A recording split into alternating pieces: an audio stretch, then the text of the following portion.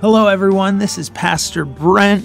I just want to thank you for tuning in for this past Sunday's sermon.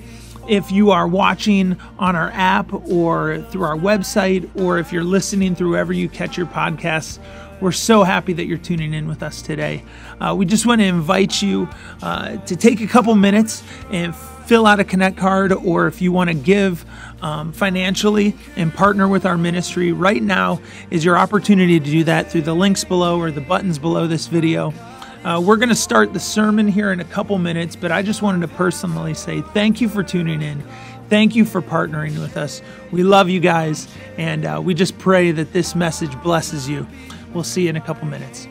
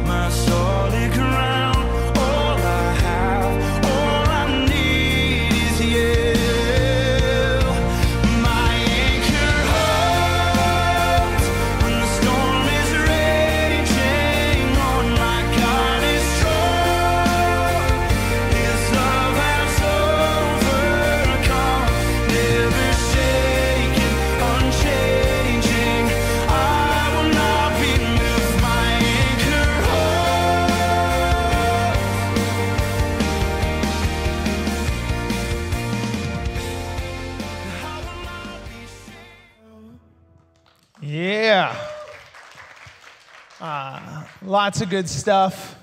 We wanted the kids to come in. We're going to dismiss the kids. Give it up for the kids. That's right. This building, if not more so than this building's just as much theirs, if not more. And we want them to be a part of it. It was cool. Even the youngest kids had hammers yesterday and were like knocking down drywall and pulling stuff out. And it was just cool pulling up tack strips. Like they've taken ownership, and it's really awesome to see. And like 2.5 years into this thing, we started this church 2.5 years ago. I would have never thought in a million years that we'd be renovating a building. And this is not my sermon, but if you feel like there's a mountain in front of you and it's too big, like God can move it. God makes things happen that you didn't even see coming. I was talking to someone this week, and I was like, I literally thought COVID was going to kill us. Like, I came here on Sundays and was like, oh yeah, God's so good. But Monday through Saturday, I'm like, oh gosh, we're done.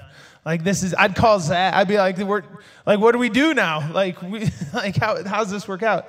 And now God's given us a home. And it's so cool. So make sure you're a part of that. It's awesome.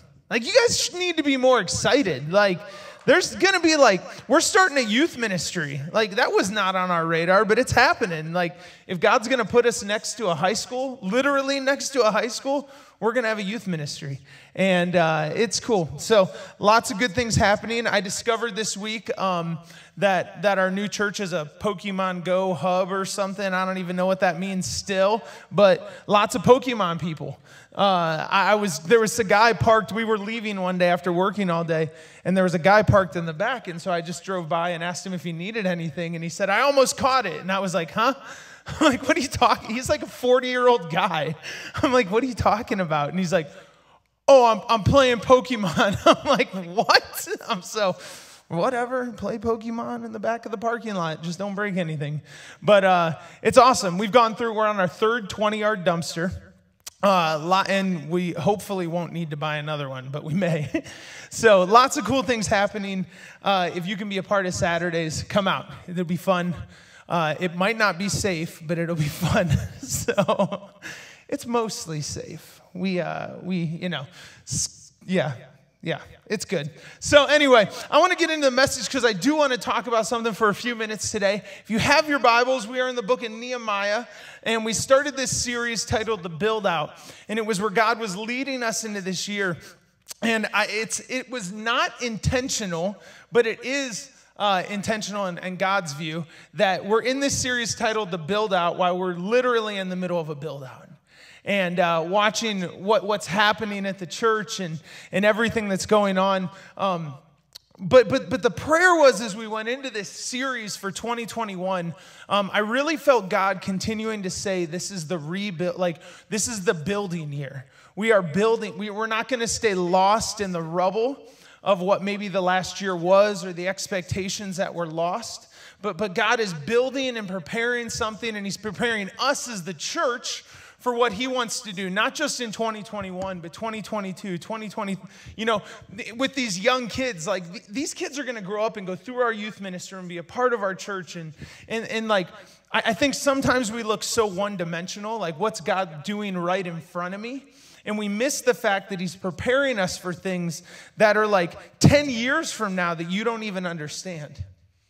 And that even if someone told you, you'd laugh at them. Like some of you can look back on your life and say, you're in it now. But if someone told me where I was going to be right now, I would have laughed them out of the room, right? And so God is preparing us and he's building something within us. So as we're in this series, The Build Out, we've been going through the book of Nehemiah. And we started in Nehemiah's rebuilding the wall of Jerusalem after they've been exiled to Babylon. And as we get to Nehemiah 8, which is where we're going to be today, the wall is finally done. And next week, Zach's going to come and he's going to bring a really good word. I'm excited about it, about the process of them finishing the wall and what that looked like. And he was all amped up about it. So I'm like, come on, come preach. So it's going to be good. Zach always gives me a little bit of a panic attack when he preaches, but it's good. It's good stuff. So, but we're in this series. They've been rebuilding the wall, and the wall is finally done when we get to Nehemiah 8. The work had been done. It had been rebuilt. All the gates had been rebuilt. But so the physical work had been completed. But I think when we're thinking of that one-dimensional, what's right in front of us, a lot of the times we think like the physical's done. But what we don't realize is that's when the mental battle usually begins. If you've ever been through a sports injury, anybody ever hurt themselves playing sports? Anyone? Or you just hurt yourself in general? Maybe you're just accident prone. But if you've ever been through a sports injury, the hardest part isn't rehabbing during the injury. The hardest part is after. I've blown my MCL twice.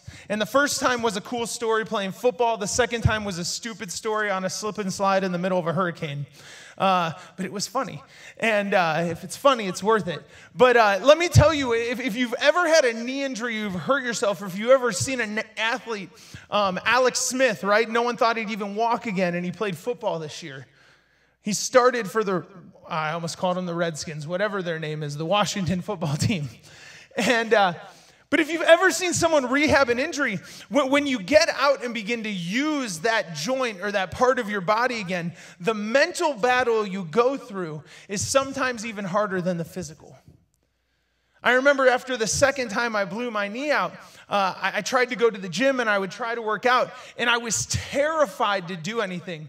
The doctor was telling me, you're physically okay, but anytime I would move, even now, and this was years and years and years ago, even now when I do things, I get nervous because there's a fear of what could happen, right? And I think sometimes we get lost in that, what could happen in this injury, what could happen in our life, and we get lost in this mental battle, and this is exactly where the people of God find themselves. They've come back to Jerusalem. God told them to rebuild their homes, so they make stick forts, basically. Literally, that's what it says. They make their homes, and they've rebuilt this wall to protect themselves. And the physical is done, but the mental battle is still happening. So if you have your Bible, Nehemiah 8, I am not going to read the whole entire thing, but I am going to jump around a little bit. So just hang with me, because I'll be here forever if I read it all, because I can't get through 3 sentences without stopping and telling a story. Let's just be honest. So Nehemiah 8, and it says they're giving all these dates and these times. It says the Israelites were settled in their towns, so they're within the wall. They're in their city. And it says all the people assembled with a unified purpose at the square just inside the water gate. Essentially, they're having church service. All of God's people had gathered together. They've come to the place. And so God says, I'm going to send the priest Ezra because you people still need to remember who I am. And so Ezra comes up. Ezra the priest comes. And it says he faced the square in verse 3. See, I got to give you the verses if I'm going to hop around or you're going to be totally lost. In verse 3 it says, he faced the square just inside the water gate from early morning until noon. Some of y'all think I preach long. Come on, they started at like early morning. I think like 6 a.m. until noon. Some of y'all wouldn't, I'm out, like get me my breakfast. Like you can't last a half hour. I preach 40 minutes and you're like, oh, Brent, you talked so long. Oh. They're sitting, man, there's no worship band. John up here in skinny jeans looking pretty, calling, singing. They're just listening to Ezra read the law. Come on, you guys are so posh in your American church, So they're standing in They're standing in the gates, and Ezra gathers them together. In verse 3, it says he faced the square early morning until noon, and he read aloud to everyone who could understand.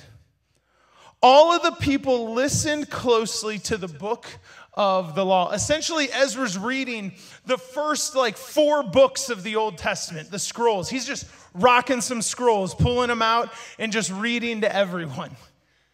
Talk about, imagine when he gets to Leviticus, right? And he's reading the genealogy. And could you imagine being like an 8-year-old and you're standing outside in the hotness and Ezra's up there looking all holy, reading a bunch of names? You're like, can I go play with a pile of rocks? Can I do something? But he's reading the law, and it says as he's reading and they're having this church service, verse 6, it says, Ezra began to praise the Lord, the great God, and all the people chanted, right? He gets them all hyped up about the law. He's a good preacher, right? If you can preach the book of the law and everyone starts chanting for 6 hours, you're a good preacher. This is like Stephen Furtick in Bible times. And so he's praising the Lord, and they all begin to chant, amen, amen. Come on, some of y'all need to take some notes from the old Jewish people. Some of y'all need to talk more during church. They're chanting amen. They lifted up their hands, and they bow down and worship the Lord with their face on the ground. So Ezra comes forward and he begins to preach this sermon, and he's reading the law. Essentially, he's just reading. The power of the scripture comes over the group, and they begin to chant and praise God. And they bow down and begin to worship. But then something interesting happens in the midst of that. So if you read Nehemiah, they go through all these kind of fluff stuff in verse 7.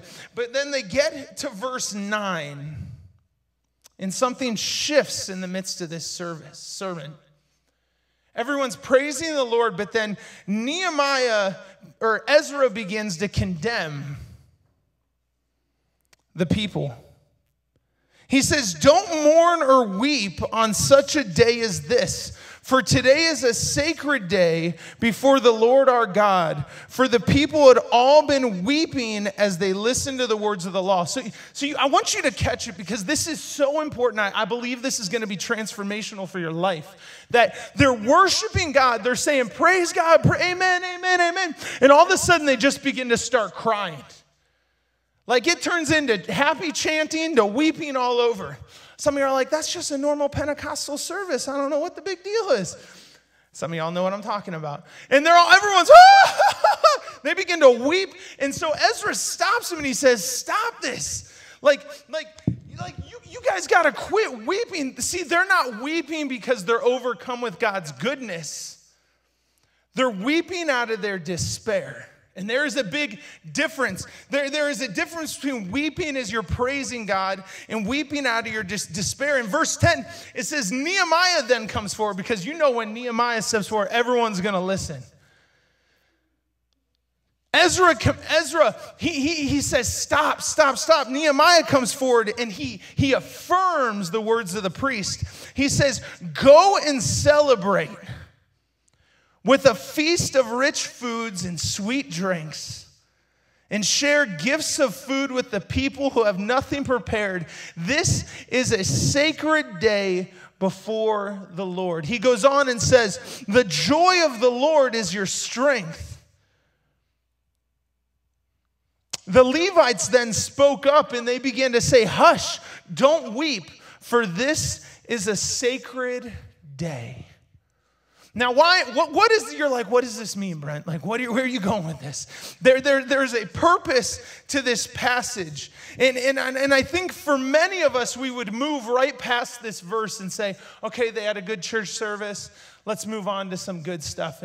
But I believe there's a powerful encouragement to us today, especially right now. See, everyone thinks the wall's done, and even as we read this, we're like, the wall's done, the work's completed, let's move on with the mission, let's rebuild the temple, and let's rebuild all these things. And instead, everyone assembles together for this moment, and as they begin to worship, they begin to weep, because they're thinking one-dimensionally of their situation. See, they're not weeping because they love God. They begin to weep because they think of what brought them to this moment. Remember, the people had been exiled to Babylon. Why were they exiled? Because they disobeyed God. They turned their back on the Father. And so when they begin to weep, they're weeping out of shame, saying, look what I've done, look what we've done. We're just going to screw up again, right? And so when Ezra condemns them, he says, you're not weeping out of a heart of gratitude or joy. You're weeping out of shame. And I think so often as people, we fall victim to the curse of shame in our lives. See, shame will always hold you back. And so often when we've walked through moments of shame, it's like a knee injury. God is saying, get up and begin to move that thing. But you're so scared that you're going to screw up that you say, I'd rather just sit in this place. I'd rather just sit in my failure. I want to feel, you ever seen it? I just want to feel sorry for myself. Just leave me alone and let me be emotional right now. Don't even act like you haven't done it before, because everybody's done it before. I'm just having a day. Let me have my day and let me, I'll move on. We love to sit in our failure. We love to sit in our self-pity, our brokenness. But what we can learn about the nature of God in the scriptures is that God is always working for the new. See, the gospel, when it transforms your life, it's not anymore about the past. It's about the new thing that God is doing in you and through you. And so as they're sitting in this, what is still the rubble of Jerusalem, they got the wall done in their huts, but it's still very much destroyed. They aren't looking to what God is about to do. They're so focused on their failure. They're missing this moment. They're missing the power of what's happening. The fact that they are worshiping within their city again. Why? Because they're too stuck in the failure that they don't see the new thing God is doing. They have that Solomon moment, right? If you're ever feeling bad about yourself, read Ecclesiastes. Some of y'all know it's a depressing book of the Bible. Solomon was having a bad day and wrote it out. See, they take the posture of Solomon where he says, there's nothing new under the sun. Everything is a failure and a waste. But it's interesting. I've seen people take that and kind of bend that. But if you read the words of Isaiah, right? A book of Isaiah points to Jesus constantly. Isaiah 43:19 says, I'm doing a new thing. Now that it springs up, do you perceive it? See, God is always doing something new. And so often we want to grab hold of the past or our brokenness, of our failure, that we find ourselves missing the new thing that's taking place. Even in the house of God. I heard a pastor this week talking about this last year in COVID. And he said, I believe that the local church is going through an ice age. The local church this last year has been going through a modern ice age, and what's really sad is the dinosaurs aren't going to survive. Now, that's a harsh statement to make. But what he's saying is if you're so held tight to the past, if you can't change your direction, your position where God is calling you, you're going to miss the moment. And so when Nehemiah comes forward, he's not trying to shame them, make them feel bad. He's saying, stop. You're going to miss what God wants to do if you don't get up and celebrate. He's like, go eat. Like, let's end church right now. He's like, you guys, some of y'all looked up like, oh, we're ending church right now? Let's go. All right, come on.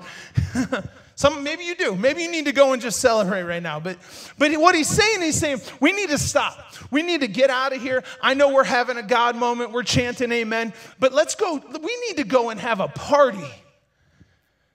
Because look what God has done on this pile of rubble, on this brokenness that's going. Nehemiah and Ezra are watching the people standing on what the past of their failure, and they're saying, get up and do a new thing. See, the gospel will always pull you out of that. The gospel, when Jesus came and he died on the cross and he rose again 3 days later, it wasn't just a feel-good story to shock and wow us, right? Like, oh, magic.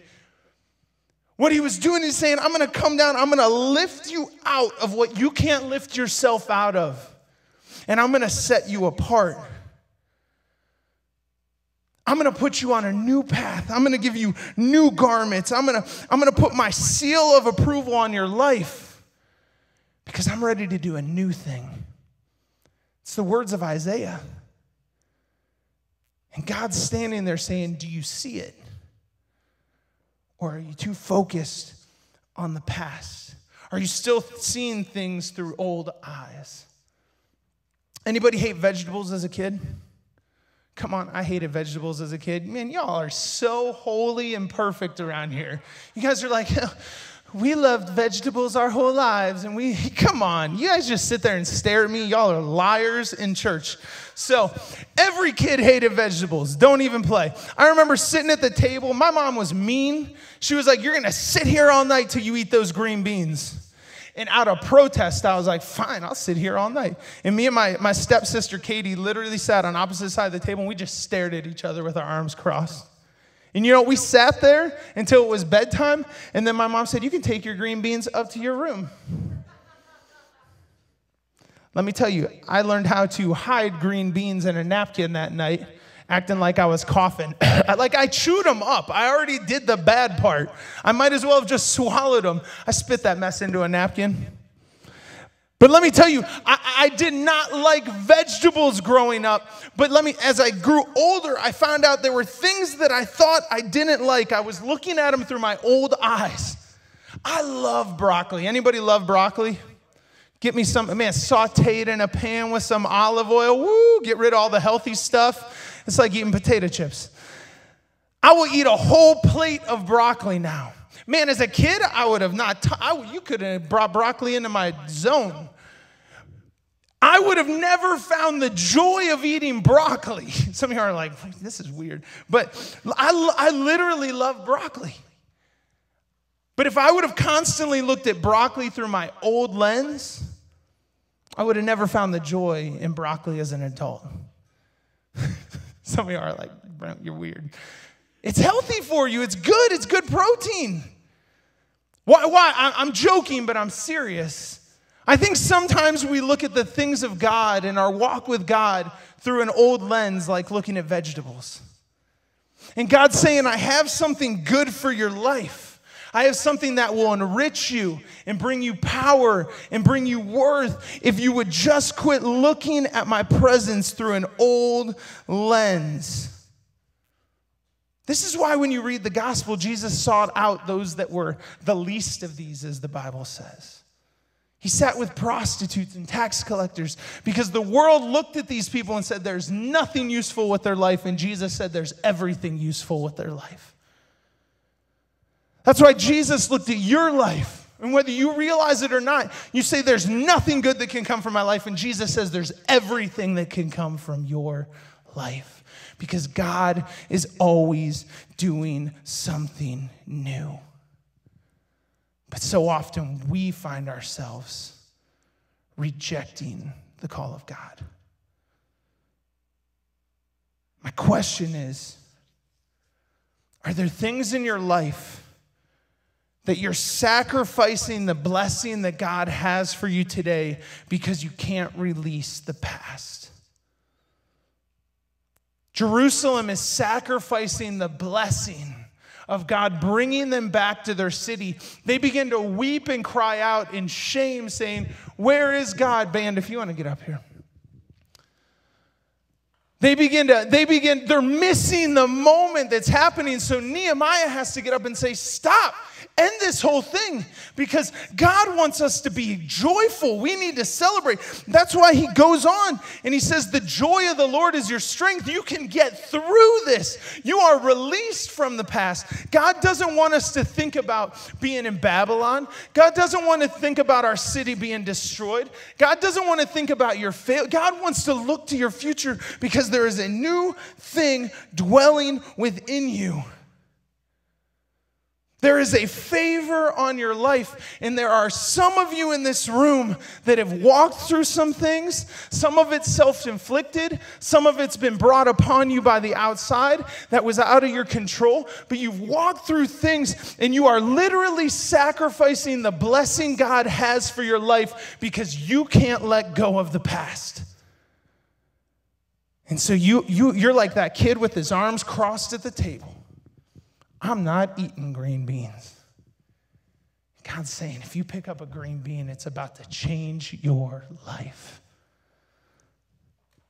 Some of y'all are sitting right now, and even as we're talking about this new building, and Zach's saying, we got to give to the building. I'm going to give this. If you know me, you know I don't like to go here.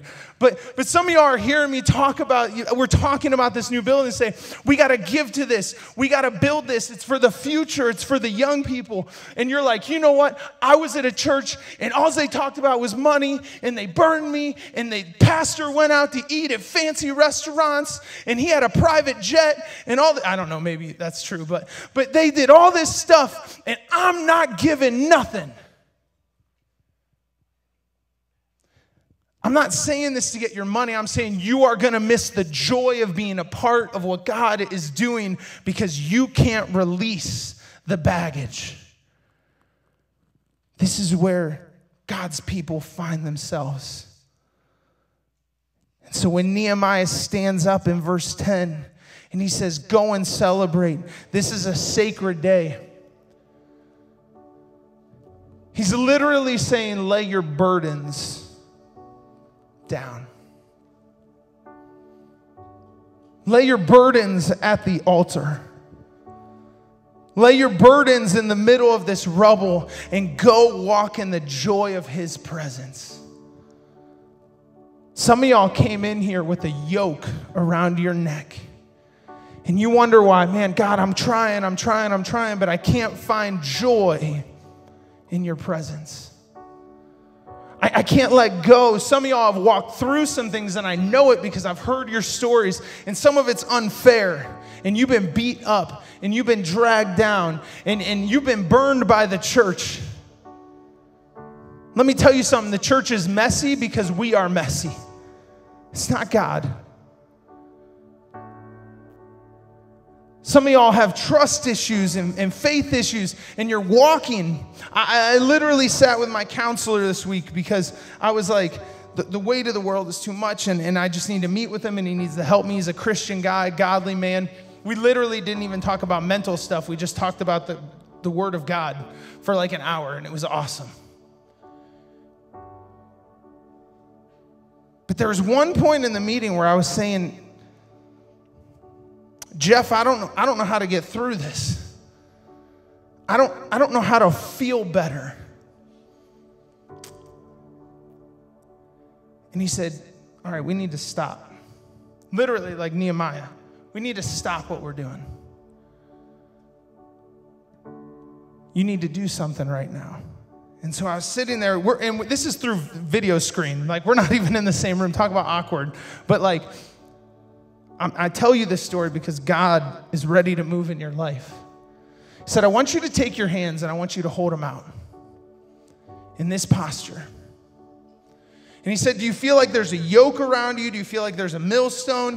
What do you feel like is around you? And I said, I just feel like there's a millstone that I can't get rid of. This wasn't in my notes, by the way. I was going to go a completely different direction. And I'm sitting there and I said, I feel like there's a millstone and I just need it released because I know God wants to take me into the new, but I need to release this. And he says, okay, I want you to close your eyes. And he says, I know it sounds weird. And I know it's gonna feel uncomfortable. I want you to close your eyes and I want you to literally imagine you're walking before Jesus with that millstone. And he says, I want you to take it, and you're in his presence. And he says, what is he telling you to do with it? He says it can be anything. Maybe it just poof disappears, whatever. And I told him, I said, I feel like I start crying like through video. And I says, I think he's just telling me to let it go. Why? Because someone else didn't throw it around my neck. I was the one holding on to it around my neck. Jesus has given me every reason, every way to let it go. And I had to literally release it so that I could move forward where he was calling me. Why do I tell you that story? Because some of you can't find freedom because you won't let go. And this morning is your opportunity to step into what God has for you, to step in where he's taking our church, where he's taking your life, where he wants to take your family. And some of y'all have been carrying around things since childhood around your neck. And it's not God putting it there. It's not that person that wounded you putting it there. It's you holding it there. And God is saying, come before me and let it go. Go and celebrate. Because being in God's presence should be fun. This is where church has gotten it wrong. We think like, oh, it's got to be stuffy and stuff. No, man, God should be fun. We should be laughing. We should be goofing around. John should be swinging from a chandelier in the middle of it. That's sacrilegious. Whatever. Like, it was funny. It should be fun to be in God's presence. And God wants to take you into that place of freedom. But some of y'all this morning need to do exactly what I did over FaceTime the other day. So if everyone stand up. If you're not feeling this right now, and I promise you at some point, this message will be relevant to your life. But some of you are not here by accident today. There are wounds in your heart that you need to let go. It might be from a family member. It might be from a pastor. It might be from a friend. It might be over your finances. It might be over your children. Whatever it is, there are things around you. And right now, everybody with their eyes closed. If that's you, I just want you to reach out your hands. If there's something that you got to release, just put your hands out. And I want you to imagine you are literally right now in this room, not because I'm saying it, you are walking before the presence of Jesus. And whatever that burden is, whether it's a boulder or a millstone or a yoke, whatever is hanging over you, he's standing there ready to take it. This is what the Bible says. This is scriptural. Whatever you need to release, whatever you need to lay at his feet, he is ready to receive it. And as you stand in his presence, Whatever it is you need to do to that thing that has been holding you back, that has been keeping you from the joy of His presence, that is holding you back from the new, I want you to do it. If you need to throw it, if you need to blow it up, if it needs to disappear, if you need to let go of it, whatever you need to do, I want you to put it at Jesus' feet right now.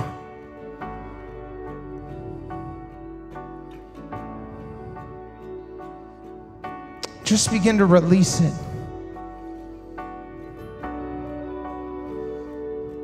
The Bible says His burden is light. Jesus has already paid the price for whatever that is. Just begin to release it at His feet.